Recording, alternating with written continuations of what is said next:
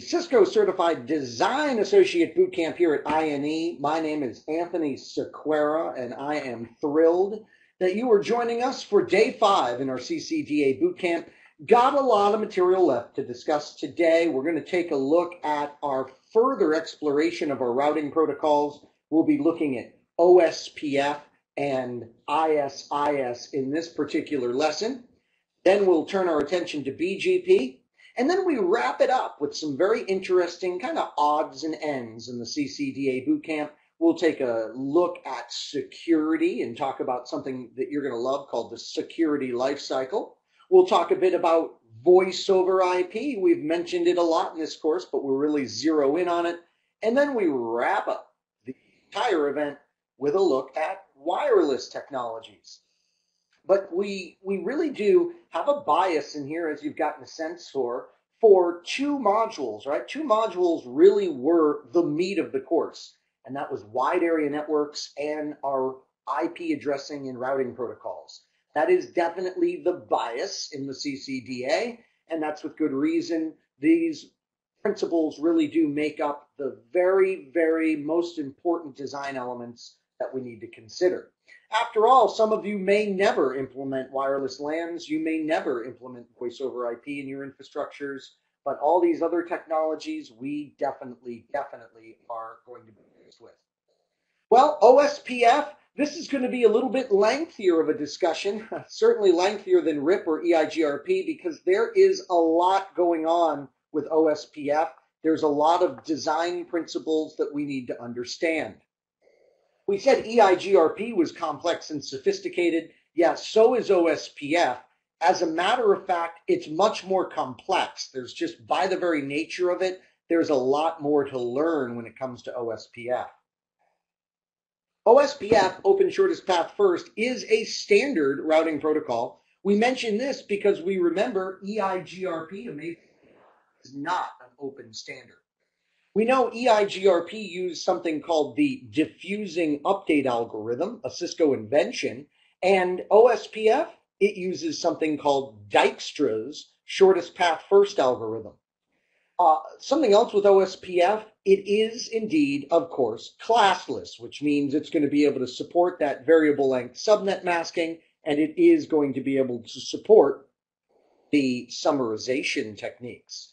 It's guaranteed to be loop-free. Dijkstra's shortest path first algorithm takes care of that. It is standards-based, like we said, and it is really designed to be very, very scalable. One of the criteria that we looked at earlier was, is your routing protocol going to be hierarchical or is it going to be flat? We said hierarchical would be better for purposes of scalability. And OSPF is the poster child when it comes to hierarchical. OSPF is definitely, as we'll see, a completely hierarchical protocol in its nature. It might not converge as fast as EIGRP, but it does offer us efficient convergence and efficient updating. And it does, thank goodness, take bandwidth into consideration for its metric of cost. A higher bandwidth gives you a lower cost, and lower costs in OSPF are better. Just like our other protocols, it can indeed support authentication. In fact, the only protocol we saw that didn't in this course was the RIP version 1 protocol. I don't think IGRP supports authentication either, by the way. But IGRP isn't even supported on a lot of Cisco equipment these days. So anyways, we know OSPF can indeed support authentication, thank goodness. The other really interesting thing about OSPF is that like BGP and like the ISIS protocol, it's extensible. Extensible is a cool word, which means that the protocol can be modified in the future to handle other forms of traffic. All right, let's go ahead and discuss the OSPF process, by the way. OSPF will discover OSPF neighbors and exchange topology information with these neighbors. So, by the way, it's a lot like EIGRP in that regard. Remember, RIP didn't establish neighborships, did it, with the other routers? RIP was just either broadcasting in the case of version 1 or multicasting in the case of version 2, information out to whoever is going to be listening. With OSPF, like EIGRP, there is this concept of neighborship. They exchange topology information, these neighbors, and then OSPF goes to work calculating the best paths to destinations using the shortest path first algorithm. There has to be a mechanism in place, and there is, for maintaining your neighbors and your topology table. The shortest path first calculation, this occurs and is going to use the cost attribute, we know based on bandwidth, in order to figure out the best path to get to each link out there. Everything typically is modifiable in Cisco networking, right? And certainly cost is no exception to that. There is a formula that Cisco's OSPF uses by default. It's 100 megabits per second, called the reference bandwidth, that is divided by the link bandwidth that you either set or that is default on the link. We can indeed modify how this is done. So if for some reason you needed to, you could. And why might you design this into the network? Well, if your networks have like 1 gigabit links and 10 gigabit links and 40 gigabit links, this default Cisco cost calculation will not be adequate for your environment.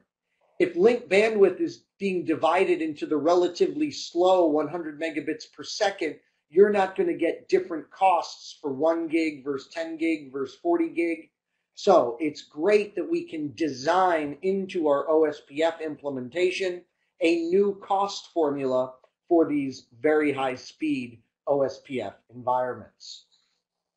Now, something that we did mention about OSPF, it certainly adds to the complexity of design, but we do like the fact that OSPF can be configured to behave differently depending on the topology you are implementing it in. OSPF recognizes different network types, and the different network types will govern and control things like how updates get sent out, how many adjacencies are made between the OSPF speakers, how the next hop will be calculated. So all of these important underpinnings of OSPF will be manipulated based on the OSPF network type. There's 6. We mentioned 5 before in the course, but when you get right down to it, there is 6 of these. Broadcast, non-broadcast, point-to-point, point-to-multipoint, point-to-multipoint, non-broadcast, and there's even a special one called loopback that, as you might guess, is the default network type on loopback interfaces. OSPF does a good job of selecting the network type that is most appropriate for a given technology. For instance, no surprise, if you were to set up OSPF on a broadcast-based Ethernet network, it would default to the broadcast type. Just like if you were to set it on a frame relay physical interface, it would default to the non-broadcast type. Just like if you were to set it up on a point-to-point protocol serial link, it would default to the point-to-point network type. So OSPF does a pretty good job in Cisco's implementation of automatically setting it up, attempting to, for the appropriate technology. It will automatically set loopback on a loopback, for example. Notice two that are never automatic are the point-to-multipoint and point-to-multipoint non-broadcast. These are most appropriate for partial mesh environments or hub and spoke, and we have to go in and manually configure these network types. I wanted to cover in detail with you at least one of these so you could get a sense at the CCDA level for just how these network types can influence the underlying OSPF protocol. We know the broadcast type is going to be the default on broadcast media, and right away something very interesting starts happening. the systems will elect a designated router and a backup designated router on the particular broadcast segment. In order to communicate to these designated routers, OSPF will multicast updates to 224.0.0.6, and to communicate with everybody else that's not a designated router or a backup designated router, it will use 224.0.0.5. Interesting. So in a broadcast network, there's this special election process for this designated router and this backup designated router. Here's what's going on here. The designated router is the device on the broadcast network that all the other routers will form their adjacency with. And this is a protection mechanism against the network being overwhelmed with adjacencies. I mean, what if you had 50 OSPF speakers on a broadcast segment? You'd have absolute chaos. You'd have 50 times 49 divided by 2. You'd have that number of full mesh adjacencies, and you'd get into a real problem with overhead due to the OSPF protocol in that particular situation.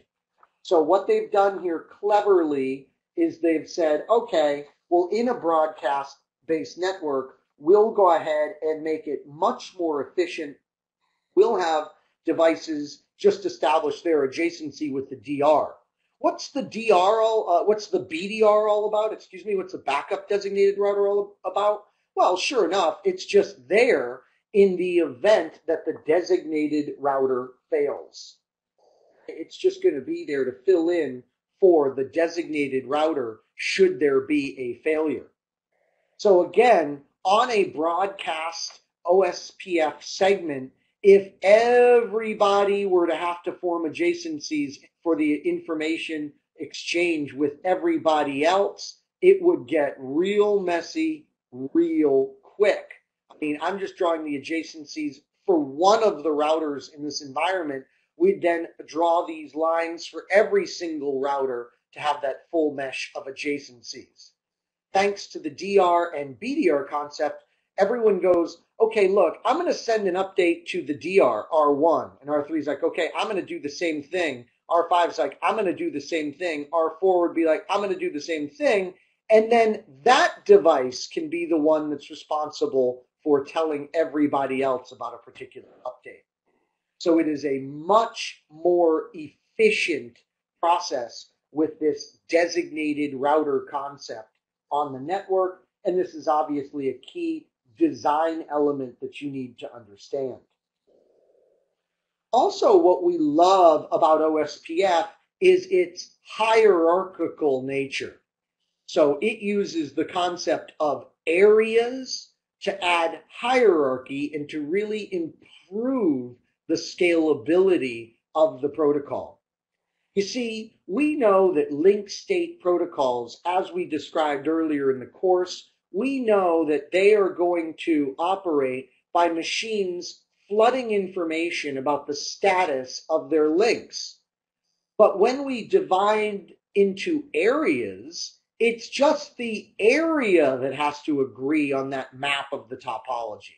So it's really cool. By setting up areas, we reduce the convergence domain sizing, and the protocol just becomes much more efficient. We also have the ability to hide topology details. This is what I mean by the convergence domain, right? As we organize into areas, we can hide topology details from other areas and therefore reduce the overall size of the convergence domain. And when we do this, we are improving the overall efficiency of the protocol. There is an absolutely critical area in the OSPF environment called the OSPF backbone area. It is got to be numbered. You have no choice here. The backbone must be area 0. So when you're first designing someone's OSPF infrastructure, you have to start with area 0, really, right? Because if they are going to grow later on and build different areas, they have to have an area 0. So it's traditional that we start with this area 0 concept. The area 0 is called the transit area because notice traffic from another area to another area has to go through area 0. And it must be contiguous, meaning you can't break area 0 up in two parts, and all areas must touch area 0 because it's the transit area. Once you've designed your area 0, you can go ahead and design other areas, and we simply refer to these as non-transit areas. They can be numbered anything you want. There's obviously a finite scope to the numbering, but it's really big. So you can number these other areas anything you want, and remember, they have to feature connectivity to the area 0. So, something that we need to master as a CCDA is the different router roles that we have within OSPF. Okay? We have to master the roles of these different routers. The name, the terminology we give to a router that has at least one connection to the backbone area, area 0, surprise, surprise, it gets called a backbone router. So if your router has at least one link in backbone 0, this router is known as as a backbone router in your topology. If you have a router that has all links participating in one non-transit area, it's called an internal router. So if we've got a router that lives in non-backbone area, like I said, every single interface on this router is participating in that area 10. This is what we call an internal router. So at least one interface in the backbone, you're considered a backbone router. Congratulations. All interfaces participating in a non-backbone area, you're considered an internal router. Congratulations. By the way, if you're a router that sits between multiple areas, you're what's called an area border router. Now, very important router called an area border router. This means you've got at least one link in area 0. By definition, you have to touch area 0 if you're an ABR. And you've got at least one link in a non-transit area.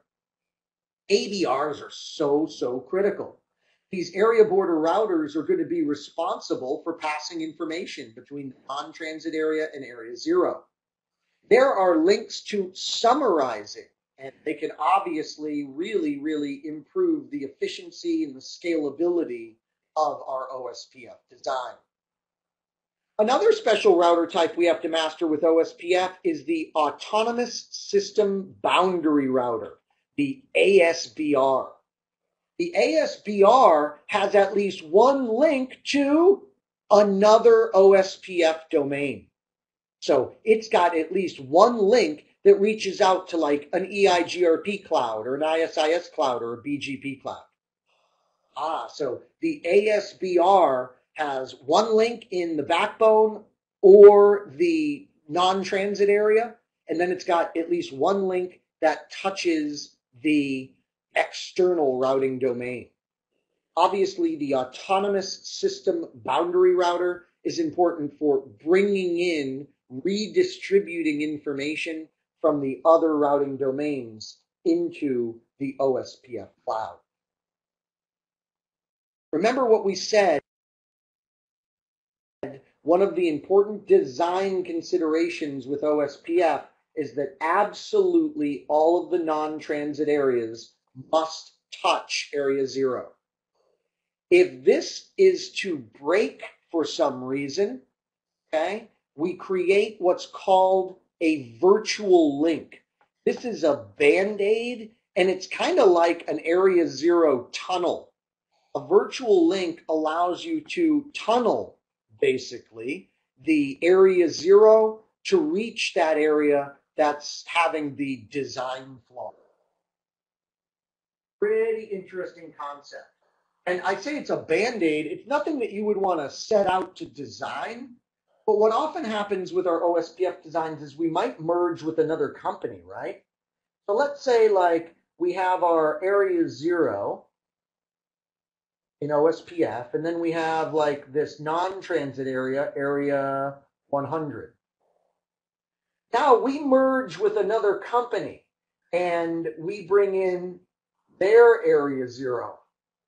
We've got a problem. As you can see, area 0 is discontiguous. It is broken. So a temporary fix is to create on these area border routers. So we've got 2 area border routers in this design. We've got one between area 0 and area 100, and then we've got one between area 100 and the other area 0. We create a virtual link between those ABRs. This virtual link tunnels the area 0 between the devices, so temporarily at least the topology is repaired. Pretty darn cool. And we'll probably want to go ahead and redesign things so that we can eventually do away with the virtual link, but this is definitely a technique that we might have to rely on as like a temporary band-aid until we can do the redesign.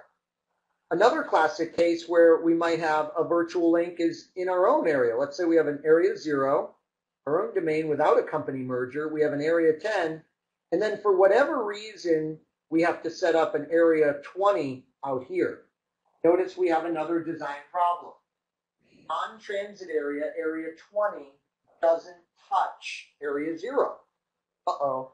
So we have to go ahead on the ABR here and on the ABR here. We have to go ahead and do a virtual link so that area 20 does touch the area the backbone area through the virtual link.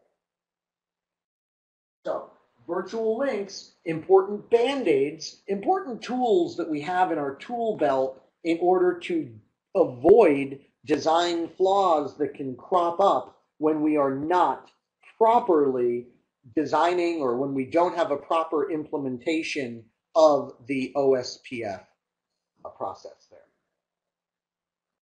Something else that we need to realize with OSPF, wow, lots of information here. I told you this was a lot more complicated to study than like EIGRP, and it is.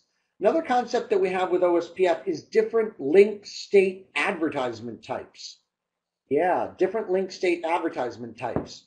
You see, when we advertise information in OSPF, it all depends if we're advertising one of our little local links versus some external route from another domain. The different types of information that we advertise in OSPF, it gets one of these different LSA types, which literally has a unique format. This is best explained by, let me just go ahead and show you the examples of LSAs that we have. When a router in an area advertises a link to another router in an area, it uses a fundamental building block LSA, I like to call it. It's called a router LSA, and it's called an LSA type 1. Fundamental. So when I tell a router in my area about one of my links, I use this type 1 LSA in order to do it. When a domain, when a DR, when a designated router sends an update about the routers that it is attached to, this is a network LSA, a type 2 LSA. So you're only going to have these where a designated router is used, like in a broadcast segment, for example. When we go to advertise via the area border router, when we go to advertise information from one area to another, a type 3 LSA is used. In order to tell everyone in the domain that there's an autonomous system boundary router that reaches out to another technology, like maybe it reaches out to a RIP area, heaven forbid, okay? The LSA that is used to tell everyone about the type 4 is the LSA type that is used to tell everyone about the location of the ASPR. It's a type 4. So a type 4 LSA is utilized to tell everyone where the ASPR is. Now, the ASPR will most likely be taking in some prefixes, right? It's going to be taking in some prefixes, and it's going to be advertising these external prefixes into the OSPF domain. This is done with type 5 LSAs. Okay, so the type 5 LSA is used to take in these prefixes from the ASPR and advertise them into the topology. There's even something called a type 7 LSA that is used to create not so stubby areas.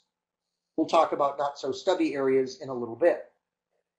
So, many different LSA types that really are the underlying beauty of OSPF.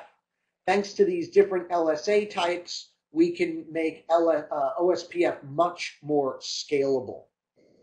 Notice that there is a type 6 LSA that's actually not supported by Cisco. It's for multicast OSPF, and Cisco decided very early on that they would not support that particular technology.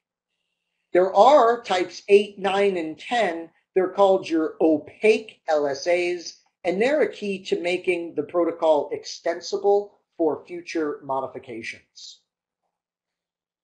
So pretty cool. These LSA types allow us to have this hierarchical structure.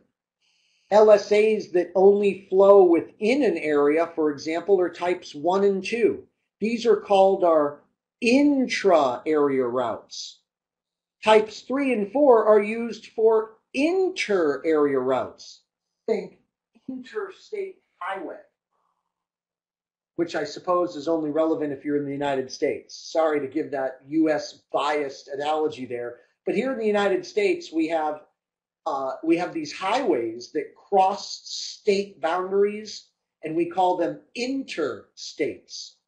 This is how we can remember inter-area routes.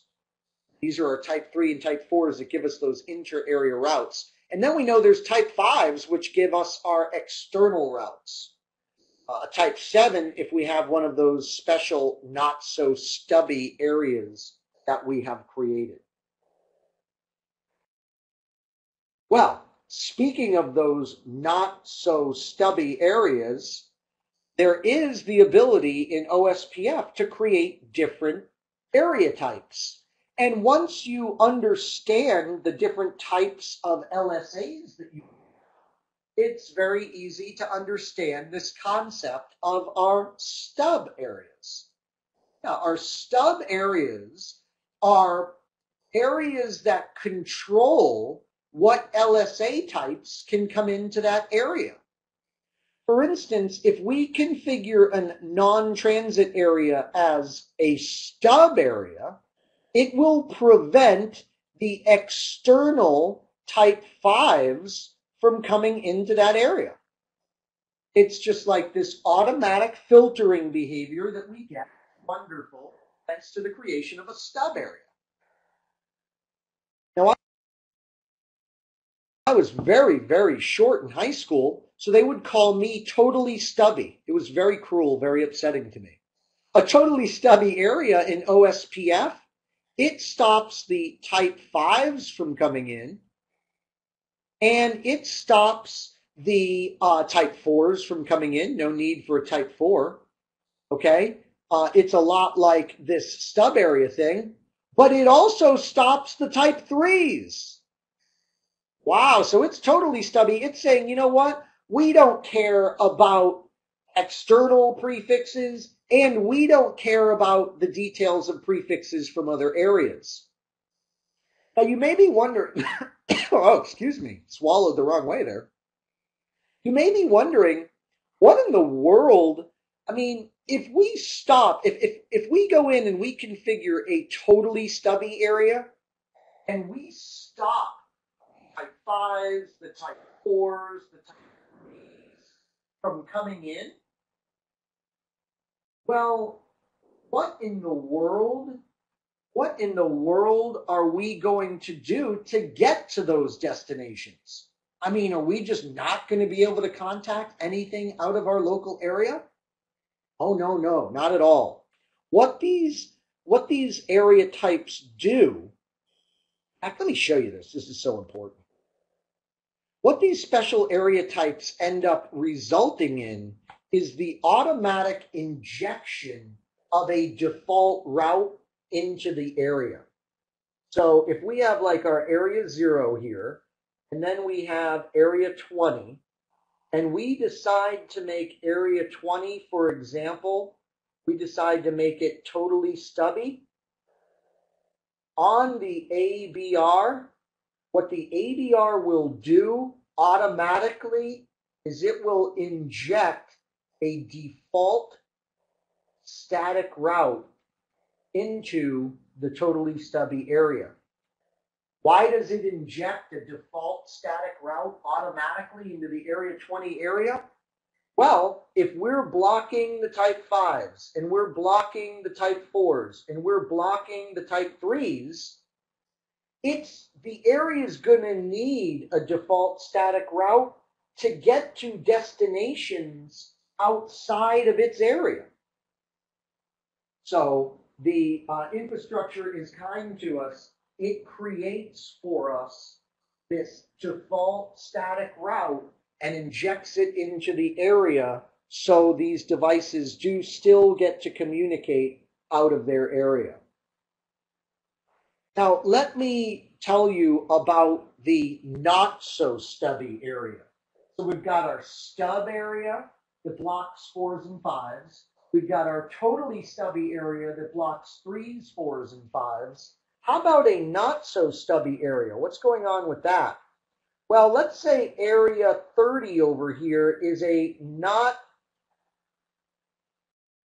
so stubby area, an NSSA. What happens with the NSSA is that it's going to block the type 4s and 5s, right? And it's unique in that it can connect to another domain. And we can have an ASBR in that area. Wow. So even though it's a stub and it's blocking 4s and 5s, it has the ability to connect to another domain and bring in those prefixes. This is where the LSA type 7 is used. And the type 7 prefixes are carried through the not so stubby area. And then what happens to those prefixes is on the ABR that touches the backbone, they're converted to type 5 LSAs. So pretty interesting. The type 7 LSA is used to move the EIGRP prefixes through the not so stubby area, and then they're taken and they're converted to type 5s for movement into the backbone, for instance. You can even create a hilarious term, a totally not so stubby area, and now you're blocking 3s in addition to the 4s and 5s into the area. So a totally not so stubby area can also be created. Wow, totally impressive, these many different special areas we can create in OSPF. This makes it a very flexible, very hierarchical routing protocol that is very, very scalable. Notice how we're able to tweak it and tune it for very large environments thanks to all of these design elements that exist in OSPF. Can we summarize in OSPF? Well, yeah, absolutely we can summarize in OSPF. Very important. We can summarize between areas. We call this internal summarization, and it relies upon type 3 LSA summaries. And we can summarize external prefixes. And this is where we get into type 5 and type 7 LSAs for summarization. So summarization can be done two different ways in OSPF, and you can't just do it anywhere you want. You can't just place the summarization arbitrarily. You have to summarize on either area border routers to do summarization between areas, or you summarize on ASBRs to summarize external prefixes that are coming in. Wow. So lots of great information there that we need to master about OSPF. This may be a lesson in the course that you want to watch a few times. You may want to watch this lesson a few times because obviously there is a lot to OSPF, and we find that students that have no experience with it, it takes them, a few times through to master all these concepts. Now, we don't need to talk nearly as long about ISIS. Here's what you need to know about the intermediate system to intermediate system protocol. Okay, the first thing we need to know about it is that it is a pure link state, just like OSPF. As a matter of fact, ISIS was in a heated competition. I should say the proponents of ISIS, the proponents of ISIS, Radia Perlman was one of the famous engineers that was absolutely a proponent of ISIS. They were desperately competing against OSPF for internet-wide acceptance and adoption. But guess what? ISIS lost. ISIS lost the battle. OSPF became the protocol that was adopted by most, and the only place we have intermediate system left is in very large service provider environments. Some of those very large service environments are still running ISIS for their interior gateway protocol. ISIS is almost identical to OSPF. It's more similar than it is different. It's classless. It uses variable length subnet masking. It can do authentication. Okay? So it is a lot more similar to OSPF than it is different. But there are some key differences, and those differences are what I really want you to be aware of for CCDA purposes. What are the differences? First of all, why large internet service providers are still running it is that it is extremely scalable. As a matter of fact, its scalability can outdo OSPFs in some regards. The main regard would be with the number of routers in an area. So it can outdo OSPF in that regard. And now you see why some service providers might still latch onto it. If they have just some really, really obnoxious number of routers in a single area, well, ISIS starts to look good to them because there are some built-in efficiencies when compared to OSPF for that type of situation.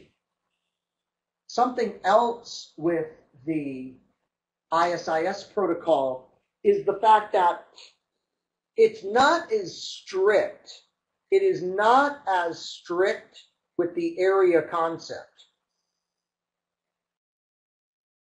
What you have is you have this backbone concept that it's not as rigid like the OSPF structure. Okay? You have these level 1, level 2 routers, and the area border concept is simply on a router that can do both internal and backbone routing. So you go ahead and you connect these L1, L2 routers together to make sure that your backbone concept is flowing throughout the topology. And then, these can connect to level 1 only routers.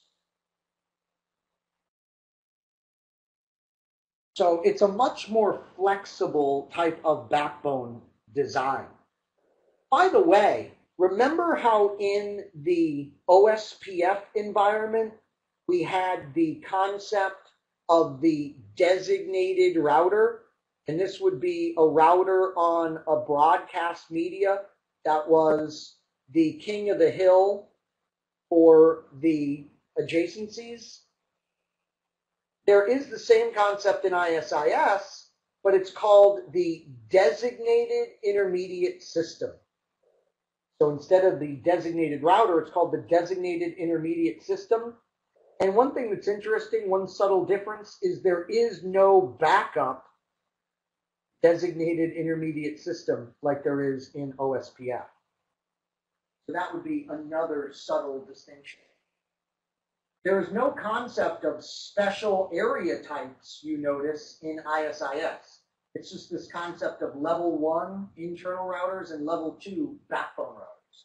There's no special concept of special areas like we had in OSPF. Another really strange difference is the metric. The metric with ISIS, it's not based on cost, it's not based on bandwidth. It's called the default metric, and it is a default metric of a simple value of 10 by default on Cisco routers. It's basically like a hop count. Yeah, the ISIS metric is basically like a hop count. So you better go in there and you better manipulate that metric if you want to take bandwidth into consideration with your ISIS pathing. It's up to you to go in and engineer changes in that default metric value in order to engineer path selection based on bandwidth. So, ISIS, more similar than different, but I did want to, and I've done that here on this slide, I did want to cover with you the unique properties of ISIS compared to OSPF. As a matter of fact, one more thought on the differences. One of the issues that we have with ISIS is that few people know about it, right? So one of the things you need to consider from a design perspective with ISIS is, to any engineers that are in the company, that any of them have any knowledge about ISIS. You certainly don't want to recommend this as a protocol if you've got engineers in the company that have never heard of the protocol. So we got to watch out for that when we are considering intermediate system to intermediate system. Well, let's wrap up this lesson with a little review, as we love to do.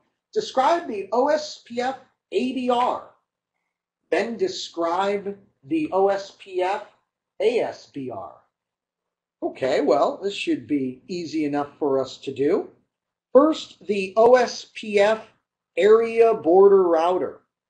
The OSPF area border router, yeah, sure, that's a very important router. It's going to exist between the backbone area and a non-backbone area. And it is used to pass prefix information from the non-transit area to the transit area. That's its job.